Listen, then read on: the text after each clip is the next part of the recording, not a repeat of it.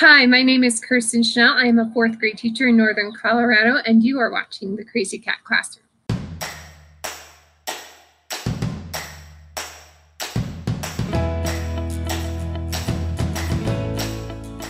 Hi, everyone. So I am filming this outside, so I apologize if the audio is not very good quality. I am just loving this weather. Here, it's getting into the 80s and 90s already, which is a very nice treat for the end of May.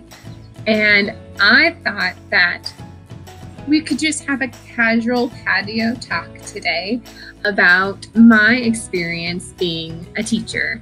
And my journey to becoming a teacher is very different than most.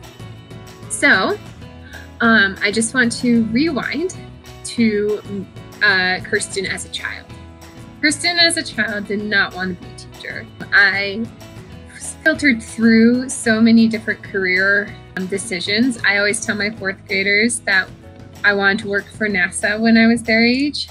And what I have learned about myself as I have gotten older is I'm a learner and I love to learn. So ending up in the teaching profession just has made sense to the type of personality. I graduated from college with a bachelor's degree in art history. And I love art history because I get to learn about culture and philosophies in a visualized way. And any student that comes into my classroom knows I'm a very visual learner. I do obviously realize that that's my preference in learning, and so trying to incorporate other ways of learning into my classroom as well. But primarily, I always have some sort of visual with my teaching because that's just how I learn.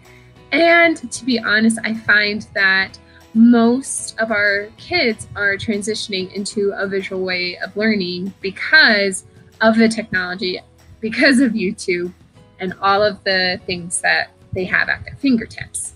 And that being said, that is essentially where I came from. Now, why did I get a degree in art history? Great question.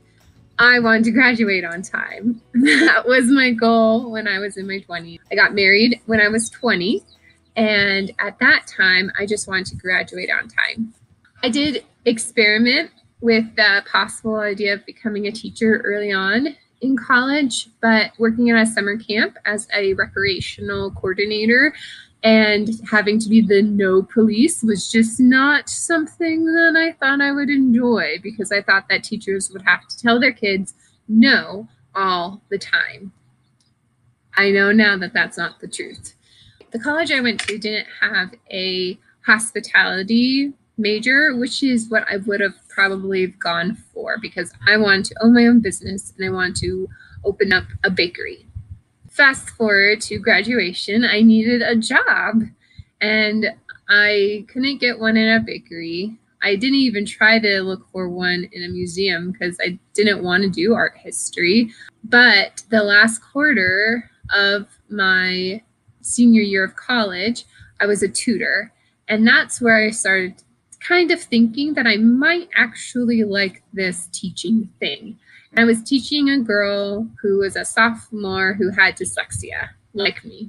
And I started really considering maybe there is something to this teaching thing. However, when it comes to art history, the only real teaching you can do is at the university level. So I didn't want to go back to school at all, to be honest.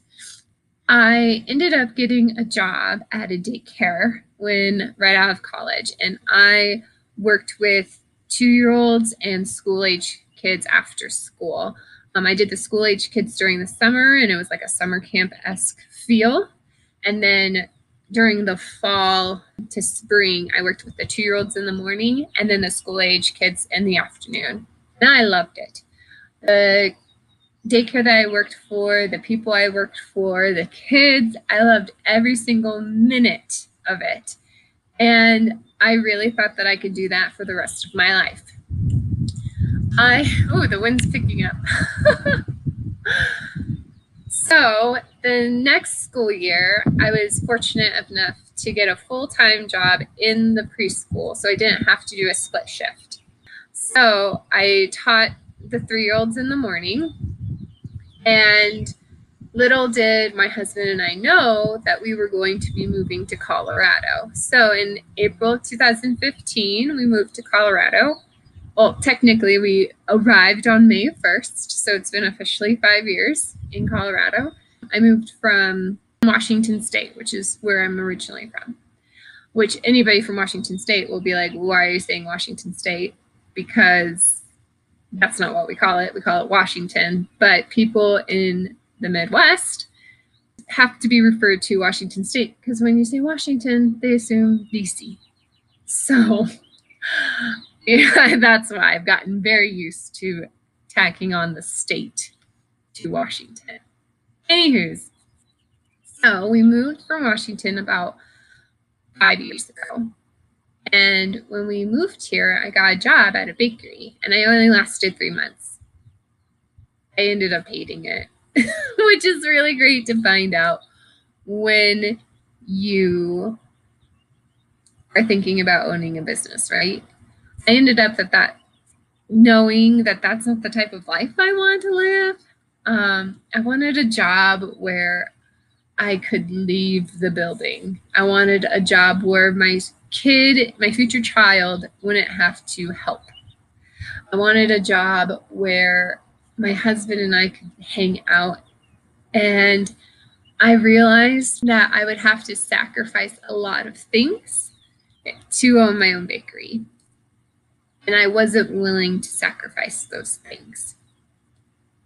Also, while I worked at the bakery, I was really missing my kids from the daycare that I left in Washington. But I had came to terms that it wasn't the kids that I missed, it was the teaching that I missed. Given I miss those kids dearly, and I follow a lot of their parents on Facebook still. However, I missed teaching. And so I left the bakery, got a job at another daycare, and worked there for almost a year. I worked with the 2-year-olds, trying to get into the preschool and pre-K realm, but because I had background in teaching 2-year-olds, the director wanted to keep me in the 2-year-old realm. I became the main teacher. We had 2 teachers in the classroom, and I became the main teacher, and I even got my certification in younger childhood development. That being said, I was just not very happy where I was. The kids were great. The family was great. It was just how things were run that was a little bit difficult. And I learned very quickly that someone who shows a lot of empathy and someone who kind of wears their emotions on their sleeves, that just wasn't a place for me. I was getting my master's in elementary education online, and I felt just very stuck, not knowing what to do. Then one of my coworkers, she came back after her student teaching for the summer. Well, she did student teaching in the spring, and she came back for the summer to earn some extra money before she started her job. So she gave me the advice to become a para. And I am so thankful for her to this day that she suggested that I should become a para, because that opened a door of possibilities that I would have never thought of. So the next school year, I was a para at a local middle school, and it was awesome. Our 6th and 7th graders were strictly students who had autism, and then our 8th graders was a mixed bag of kids with autism and IS students. I got hired on as a 504 para for a student who had cerebral palsy and needed just some help getting from class to class through transitions. Other than that, absolutely capable student.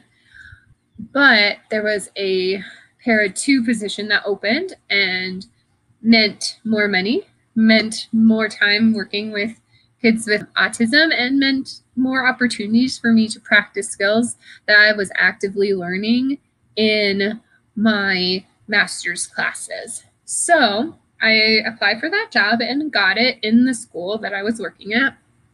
And that just really taught me the true meaning of differentiation, the true meaning of modifications, the true meaning of these teaching terms that we talk about all the time.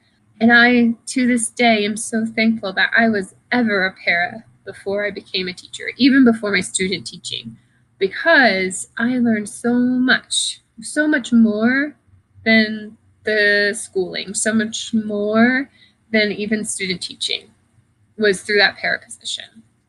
I learned how to love kids who were diverse in so many different ways. I got the opportunity to teach without a teaching degree. And to this day, I would love to be a para and work with kids with special needs. But sadly, paras don't make a whole lot. So I love being a para.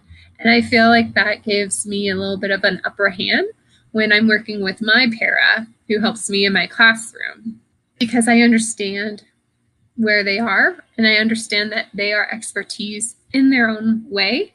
Though they don't have a degree, it doesn't matter. They have their expertise and that I can rely on that. After being a para, I went into my student teaching. And I student taught at a very, very good school, elementary school, in 4th grade. And my mentor teacher, amazing. She just really gradually let go of the reins and allowed me to pick them up.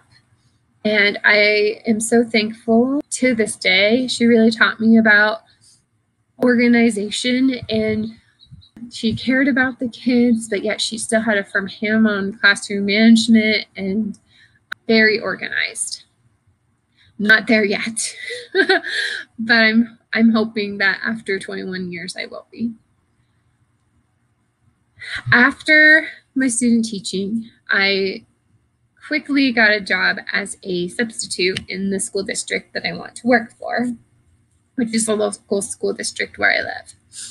And I was a sub for about a month, and then there was this job opportunity that opened up where I could be a co-teacher in an intermediate classroom in a Title I school. So it was a grant-paid position paid by the local college, and essentially what they were trying to discover was if there are 2 teachers in the classroom, do students learn better?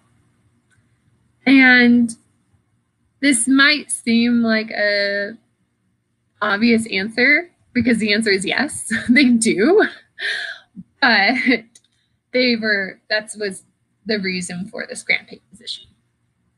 So I worked with an amazing teacher in 4th grade again. And what's funny is that we weren't initially paired up. She was paired up with a different co-teacher because of her needs. But it turns out that I think that we fit so well together. We're both very empathetic to our students. However, she had a lot of skills behind classroom management in a Title I school that I did not have. And she had a lot of knowledge on how to deal with students who come from homes that are not necessarily loving or don't have the time to be loving. And it was just really fantastic working with her. And I am so very close with her to this day. If I'm having a bad day, I text her saying, I miss you. I wish we were in the class together. And yeah, she's just fantastic. And that was my first experience of seeing the amazing ability of creating relationships as teachers, because it's such a shared experience that if you're not a teacher, you don't understand. Yeah. So after I was a co-teacher, I was applying for jobs for the next school year. Now, this was the 2018-19 school year that I was applying for. And in this school district, if you don't get a job by the end of May, you have to wait till like July, end of July, for jobs to reopen. So I was very picky, and I only wanted to work in the school district that is in my local community, is where I had already some PD hours, And so I was very limited on myself when it came to finding a job. Now, when August hit and there I hadn't had a job, I was not as picky anymore. And so I was applying to school districts that were close by as well. I had 2 interviews around like August 1st. One was in the school district that I wanted to work for, and one was not. The one that was not was a 4th grade position, and the one that was a 6th grade English position. So it was kind of a weird thing where one had one thing I wanted, and the other one had one thing I wanted. The 6th grade was in the district I wanted, and the district that I didn't want had the grade that I wanted. It was very lucky that the principal of the 6th grade position called me first, because I was going to accept any job because I needed a job. So I accepted the 6th grade English teacher in the district that I wanted, which again was very, very fortunate. It was for a 1-year only position, and I would be teaching 6th grade English, which, though I had some experience in middle school, it was still going to be very new, very different. So one thing that I learned with teaching 6th graders is the importance of community, the importance of creating relationships with your kids, but also the difficulty in doing that in only 65 minutes, the difficulty in when students just automatically write you off and don't respect you. But what I realized was the reason why they weren't respecting me was because I wasn't being authentic. I was a 1st-year teacher.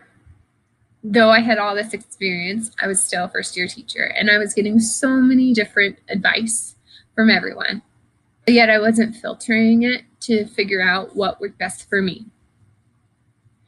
And I realized the 2nd year, right, my 2nd year of teaching, that that's so important to filter out all the advice, because teachers want to help, right? That's why we went into teaching. They want to help you. But sometimes it can be overwhelming when so many people are trying to help you. And I think for veteran teachers, you need to realize that for us new teachers, we appreciate your advice, but sometimes it's just too much. And because we are overachievers, we want to make it look good, and we want to make it look pretty, but it's not going to be pretty. So I learned a lot being a 6th grade English teacher. I was really disappointed when the teacher who I was 1-yearing for decided to come back, because that meant leaving a great team behind. That meant leaving an amazing school behind. And though 6th grade is not where my heart would have been as far as the age that I would prefer to teach, I really, really enjoyed it. I really was surprised how much I enjoyed it. And I'm still so thankful to this day for that opportunity to teach 6th grade and realize how especially in English, how the curriculum and standards build upon themselves. So fast forward, I was applying to all the jobs I knew. I was like, oh gosh, I need a job. You know, if I don't get a job by the end of May, like again, like how defeating will that be? And I wasn't limiting myself this time. I was starting to apply to all the school districts around my area, because I didn't want to be in the boat I was the year before, where it was August and I was like, because I'm a planner and I just want to know where I was going to be. So I got the job before the end of May at the school that I currently work for, and I got a long-term job. So a job that wasn't a 1-year only, but was a continuous job. And I am so thankful. 1, The community of my work is phenomenal. My principal is amazing. They really have that family-esque atmosphere. They want to cultivate a family-esque atmosphere with their staff. And because it's a small town where I work, they are really close-knit. And the parents are amazing. They're very supportive of teachers, and I am just so thankful.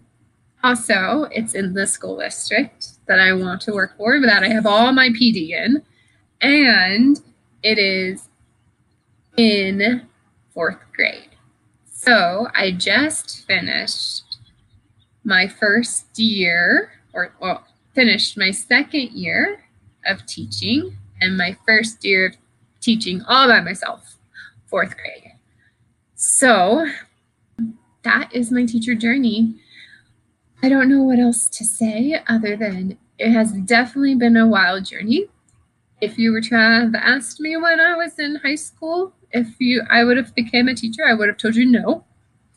Maybe the people I went to high school with would say, yeah, I could see that. But I think that it's just amazing that I ended up where I ended up, because I'm so thankful for that. I'm thankful for my team. I'm thankful for everyone who helped me along my journey. And I continue to seek out opportunities to learn and to perfect my craft and to become a better teacher. So, with that being said, I did not get any advice for how to end these videos, but I realized some things that's something that's very important to me that I mentioned in my last video. And that's the ability for my students to believe in themselves, but also for teachers. It's so important that you believe in yourself. So I'm going to say that's it for me. I hope you have a fabulous day, and remember to always believe in yourself, because when you have the bravery, when you have the courage, you can make the world a better place. See ya! Thank you for watching to the end of this video. Make sure you hit that like button and ring the notification bell so that you are notified every time I upload a new video. If you enjoy my channel, please feel free to subscribe for more teaching related content. I'm so happy to have you in this community. Thank you for watching.